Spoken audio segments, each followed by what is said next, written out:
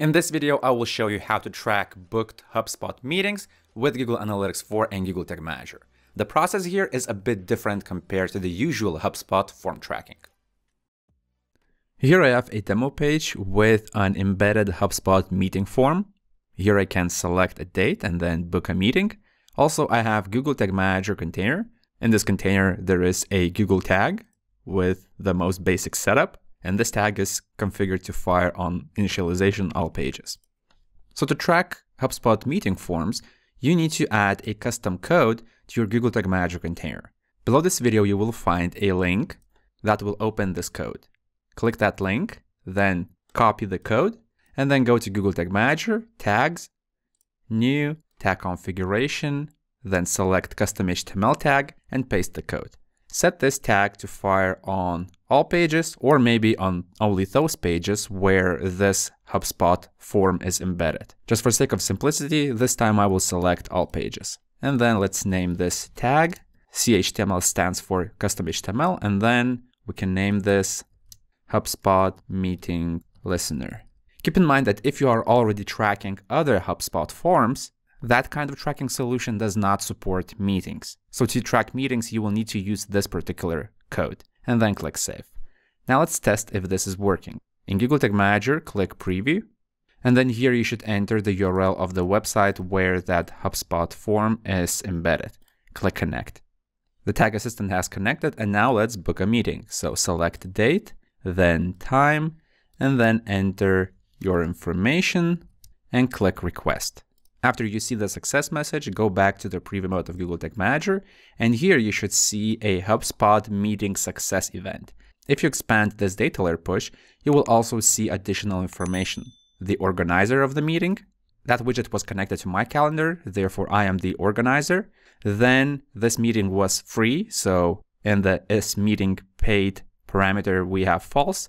We also have the date when this meeting is booked, and then duration in minutes. Also, there is this form ID, but I could not find this particular ID anywhere in the interface of HubSpot. So in this case, I would say probably this is not that useful. So if you see this kind of data layer push, this is good news. It means that you can track HubSpot meetings with Google Analytics 4 and Google Tag Manager. If you want to send some of these parameters to Google Analytics 4, then you will need to create data layer variables for those parameters.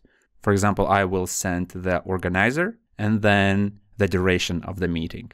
So I will create two data layer variables, one for HS organizer and the other one for HS duration minutes.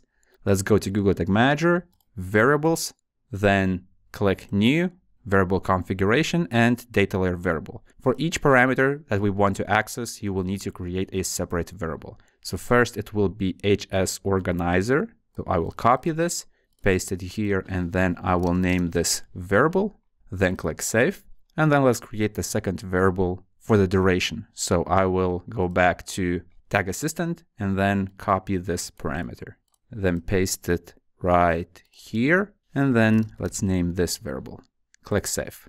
Then we need to create a custom event trigger because we want to fire a Google Analytics event tag when this particular event appears in the data layer. So I will copy this without quotation marks. And then in the triggers, click New, Trigger Configuration, then Custom Event, and paste this.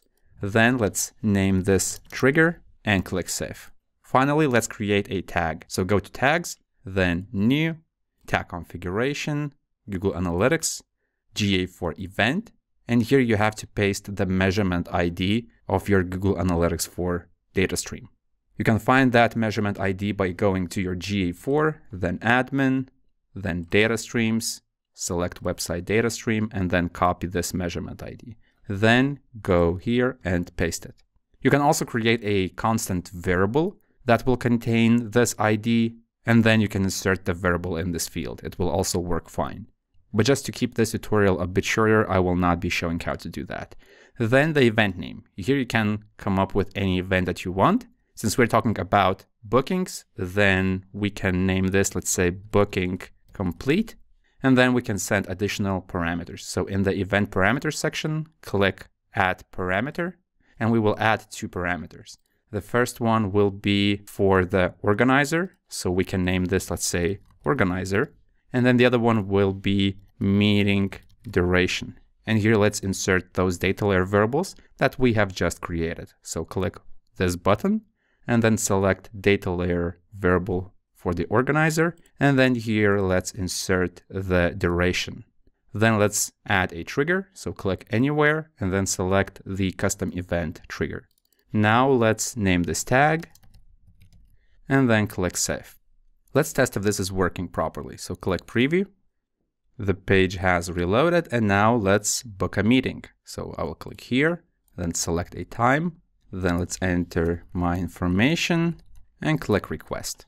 Let's go to the preview mode, click this event, and you will see that our tag has fired. And if I go to the debug view of Google Analytics 4, you can do that by going to admin, then data display and debug view. Here you should see that event eventually appear somewhere right here. And here's that event. Ignore this one because I was doing some additional tests.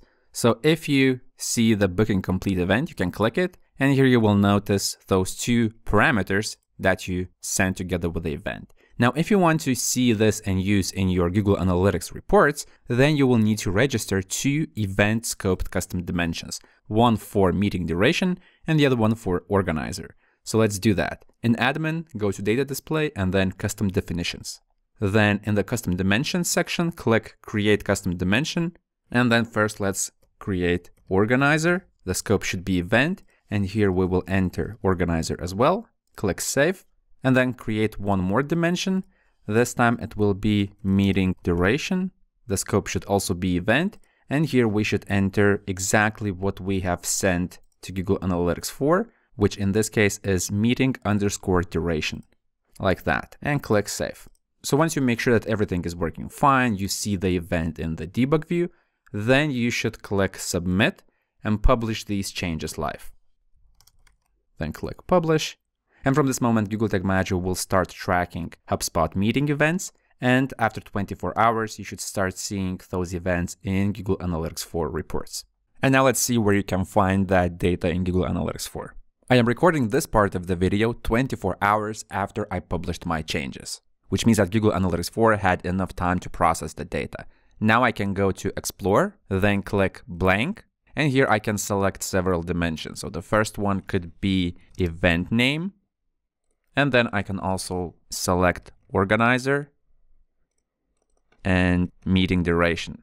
Then import, and in metrics I can click plus and add, let's say, event count and total users.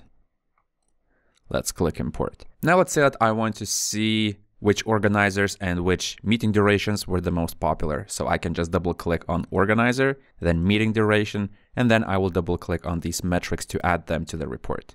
And here I will see the organizer, the meeting duration, but I also have this empty row. This is because when you create an exploration, by default, it includes all events in the property. And these events right here are not related to HubSpot bookings. They are some other events like page views, scrolls, and so on. So since I don't want this row to appear in my reports, I can just filter it. So here in this column, I can click here and select event name. I want to narrow down only to booking complete events. Therefore, I will select exactly matches and booking complete, and then click apply.